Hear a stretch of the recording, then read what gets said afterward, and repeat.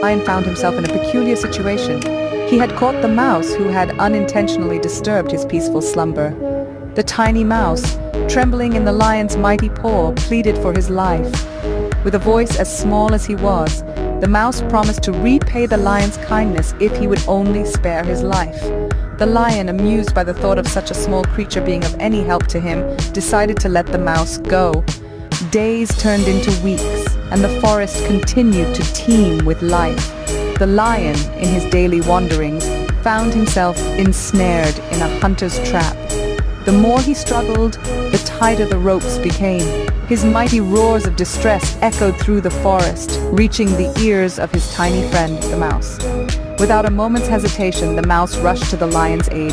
With his small, sharp teeth, he gnawed at the ropes bit by bit until finally the lion was free.